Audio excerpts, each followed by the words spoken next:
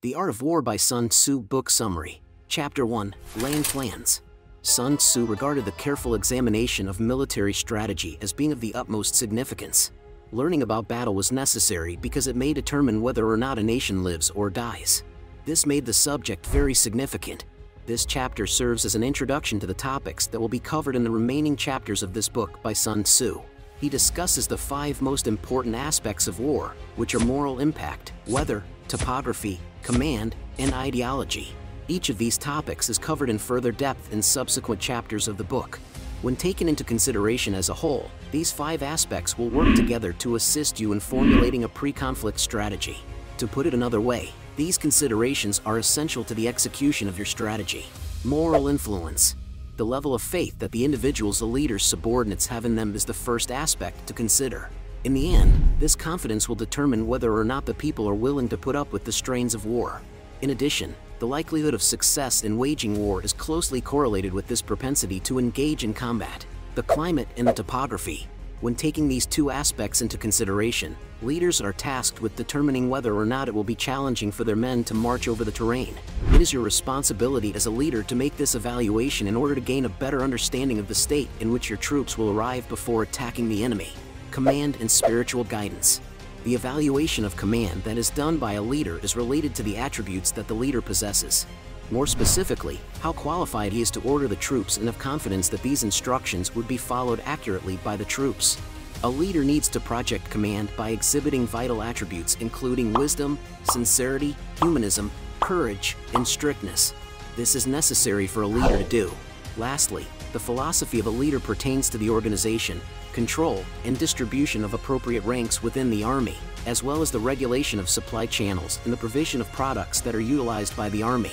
If you are able to optimize these 5 criteria, then your chances of winning a war are much higher than those of a significantly larger force that does not have these factors. As a result, the planning that occurs before the engagement is quite important. In addition, Sun Tzu inverts his concept of strategic planning. He advises that you should gather as much information as possible about your adversary while simultaneously concealing your own genuine condition from them. If they are unable to accurately assess your capabilities, it will be far more difficult for them to prevail in combat. Those who master them win, those who do not are defeated. Sun Tzu. Before we continue to Chapter 2, if you like my content, please be sure to subscribe so I can produce more chapter summaries about books like these so you don't have to read them yourself. Chapter 2. Waging War.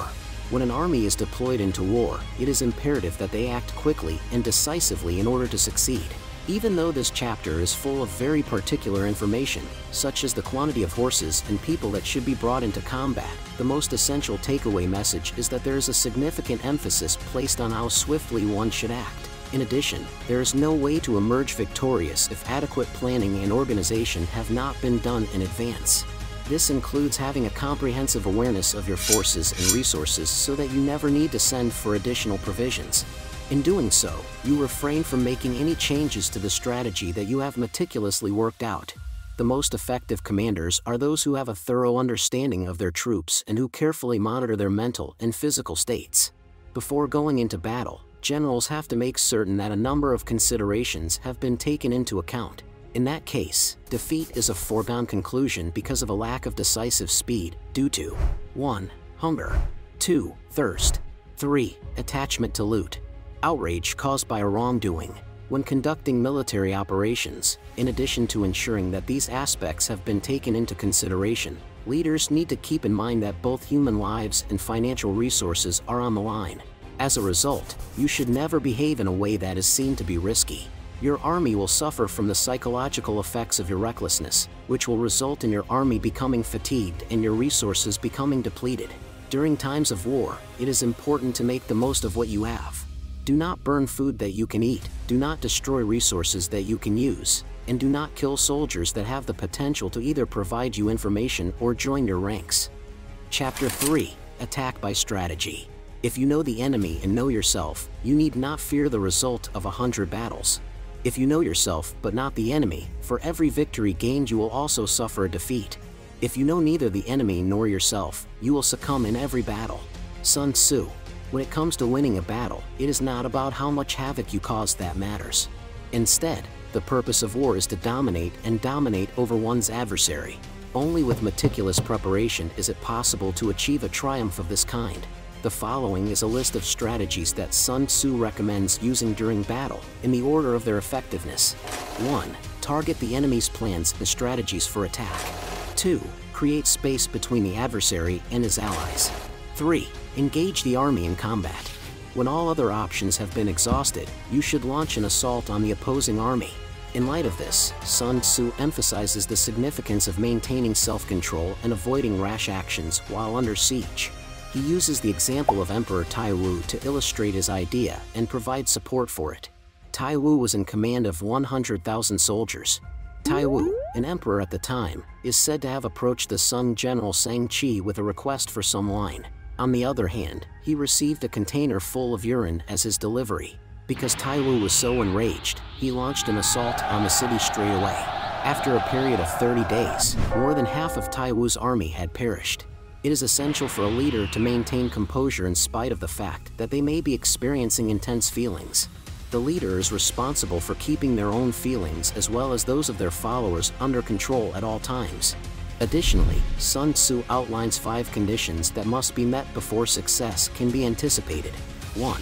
Let's say the leader is aware of everything there is to know about the opposing force, as well as everything there is to know about himself and his own forces.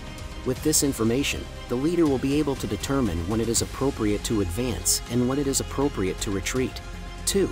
If the leader is capable of making effective use of both a small and a large number of troops. 3. If the leader is capable of making the ranks work together toward a common goal. 4. If the leader is able to maintain their composure even when the followers around them are finding it difficult to do so. 5. If the leader is aware that the actions he is making should violate his sovereign rights, then he should never let that happen. Additional advice offered by Sun Tzu is as follows. 1. If your forces are much more numerous than those of the opponent, you should attempt to encircle the enemy. 2. You should launch an assault on your adversary if you have 5 times more troops than they have. 3. If you have twice as many resources as your opponent, you should split them up and battle them in different groups. 4. If your adversary is more numerous than you, you should take cover. 5. In addition, you need to get away if they are much more numerous than you are. 6. You need a general who can act independently and make choices without interference from those in higher positions. Chapter 4. Tactical Dispositions. The experts in defense conceal themselves. Those skilled in attack move as from above. Thus they are capable of protecting themselves and gaining victory. Sun Tzu. In his work, Sun Tzu makes a crucial distinction between defensive and offensive strategies. To be more specific, the most important distinction is between things that the general can control, such as himself and his troops, and things that are outside of his control, the opposing general and his troops. As the head of the group, you are responsible for ensuring that everyone's egos are in control.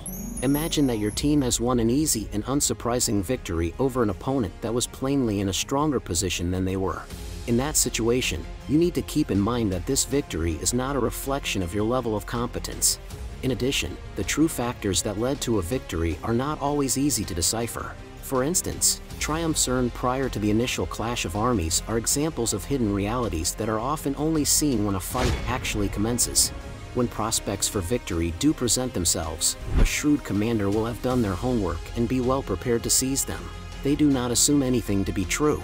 Sun Tzu is credited with introducing Taoism to the world as an indication of how one's forces might be forged into a unit that is capable of behaving as if it were an unavoidable force of nature. Additionally, he discussed aspects of warfare, including 1. Measurement of space. 2. Estimation of quantities. 3. Calculations. 4. Comparisons. 5. Chances of victory. A victorious army wins its victories before seeking battle. An army destined to defeat fights in the hope of winning. Sun Tzu. Chapter 5. Use of energy. As a leader, one of your primary responsibilities is to ensure that the units you command are well organized and efficient. You may effectively manage your individual troops so that they function as a unified force if you do it the right way. This cohesiveness has the potential to be the deciding element in whether or not you prevail against an opponent with a less tightly controlled environment. The adoption of a pyramid of command is something that Sun Tzu encourages. Your team is constructed from the ground up, beginning with the base, which should consist of individual warriors. The next step is to advance through each level by producing units that are ever more powerful. Examples of this include a pair, a trio, a squad, a section, a platoon, a company, a battalion, a regiment, a group, a brigade, and an army. At each level, you should incorporate a commander who is responsible for subordinating himself to his superiors and exercising authority over his subordinates.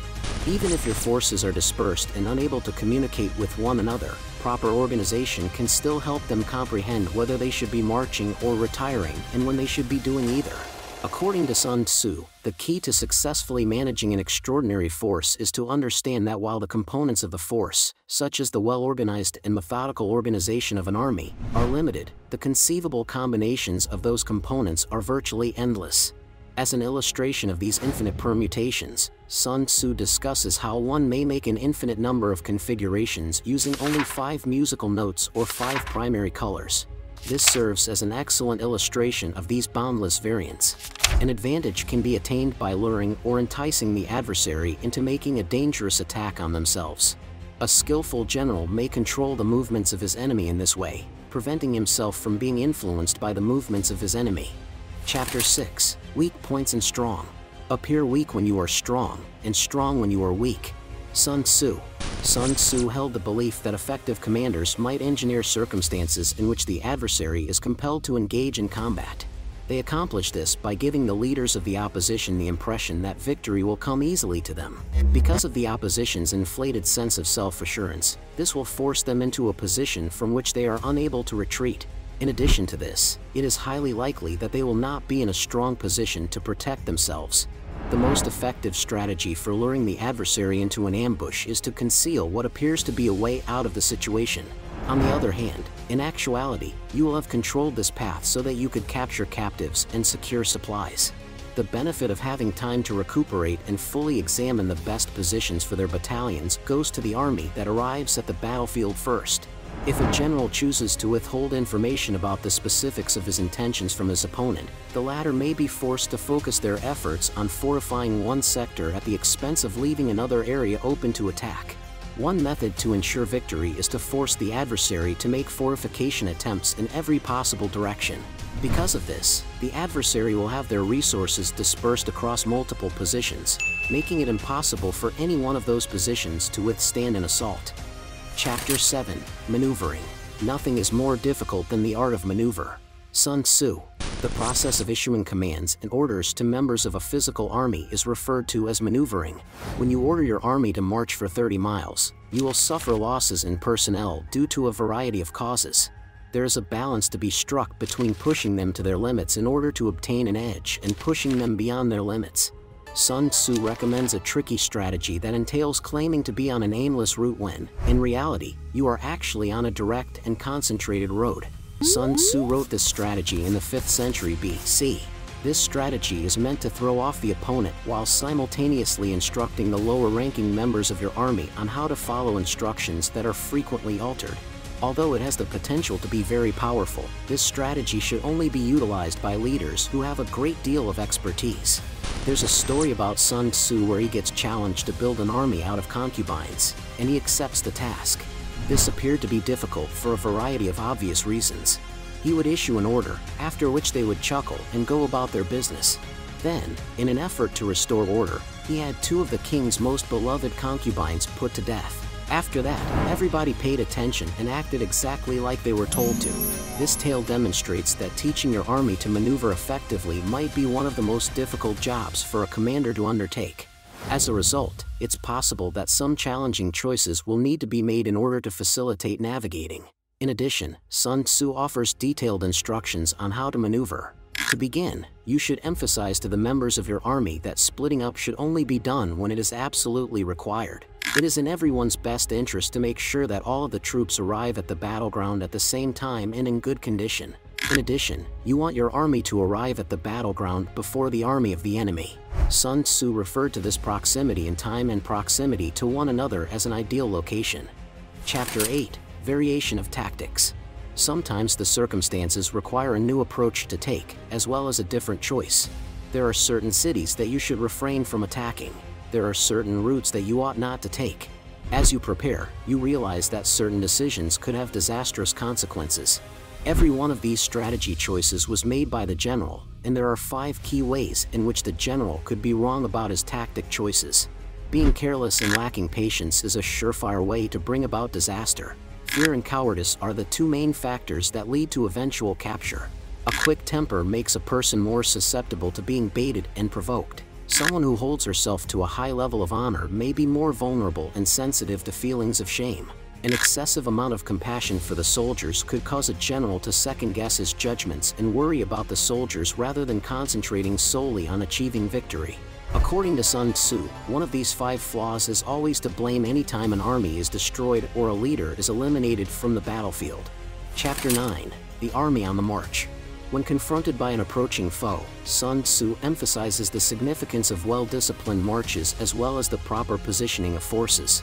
When he is detailing the best ways to address a problem, he takes into account both the weather and the topographical conditions. For instance, he suggests making use of the locations of the sun not just in relation to the time of day, but also in relation to rivers, mountains, salt marshes, and level plain. This is something that Sun Tzu suggests doing because there was a precedent for it during his time. Because he was willing to take advantage of certain encampments, the Yellow Emperor had been successful in his conquest of 4 sovereign states. Sun Tzu also suggests making the most of adverse climatic or topographical situations to your advantage. Take for instance the fact that it is cloudy outside and there are a number of rivers in front of you. If this is the case, your objective should be to drive the enemy army back into this area, where they will be forced to engage in combat. Chapter 10. Classification of terrain. Sun Tzu offers advice to leaders on how they should understand their terrain and the rewards of fighting on different terrains in his book The Art of War.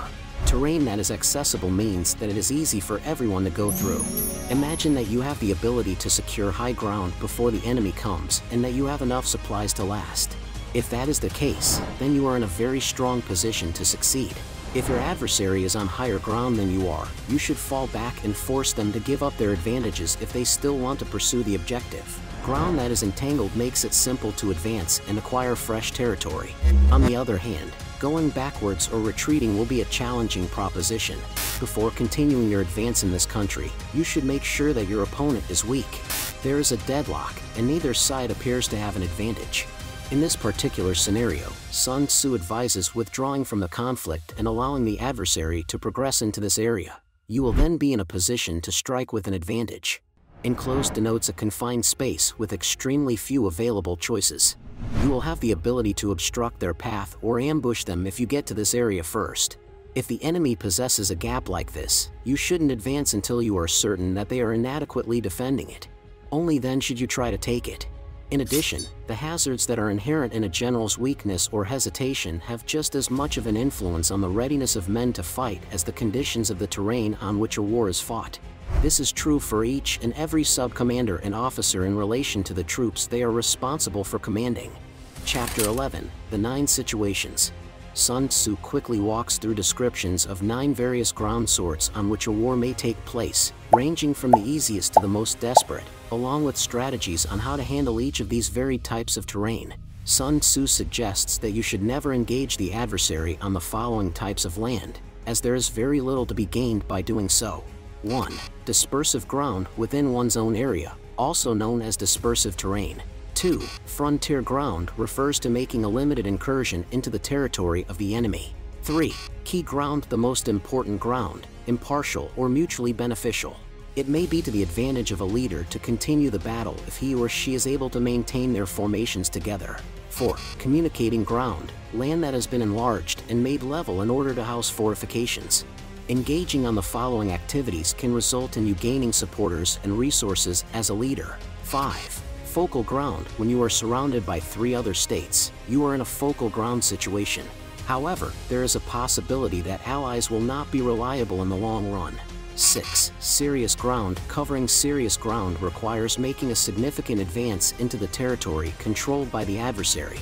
As a result, an important opportunity to acquire convicts and resources. On the other hand, it is tough to back out of this situation.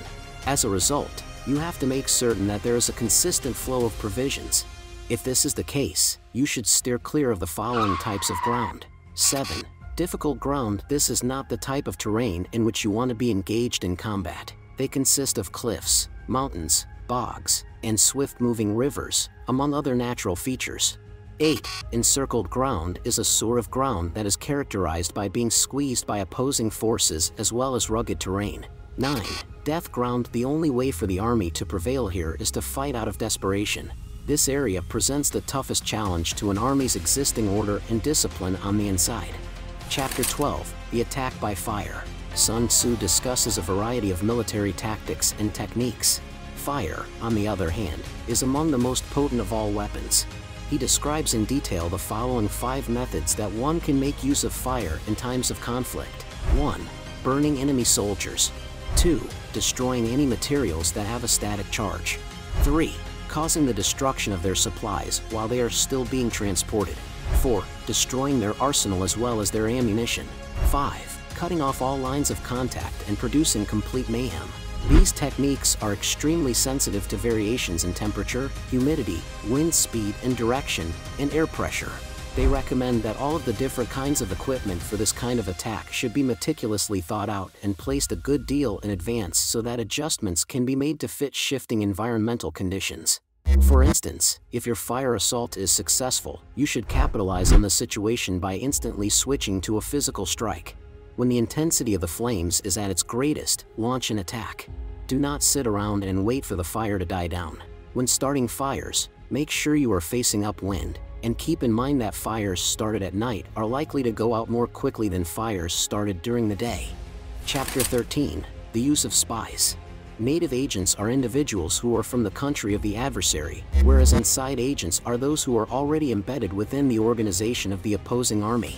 Anyone holding a grudge may be open to flattery, generous bribery, or persuasion by an emotional or logical appeal when these 2 types of agent are present. These kinds of agents are able to transmit important information. Double agents are spies dispatched by the enemy that can be bought off with bribes and then employed to pass on false information to the adversary. If you have a comprehensive understanding of the type of person a double agent is, you will be able to determine the kind of inducement that has the best chance of succeeding in winning him over. On the other hand, expendable agents are individuals who are tasked with the responsibility of feeding the enemy information that is purposefully false and is leaked to them. These operatives are disposable because if they are discovered participating in the deceit, they will be put to death. Living agents, on the other hand, are those that report back with information that is just intended for the general's ears. With this information, one can obtain an advantage over the adversary and strengthen their position. According to Sun Tzu, those who acquire knowledge should be given the highest pay and treated with the utmost respect, since gaining wisdom is essential to achieving victory, particularly a victory that does not include the use of force. Every move that a general makes is based on this intelligence.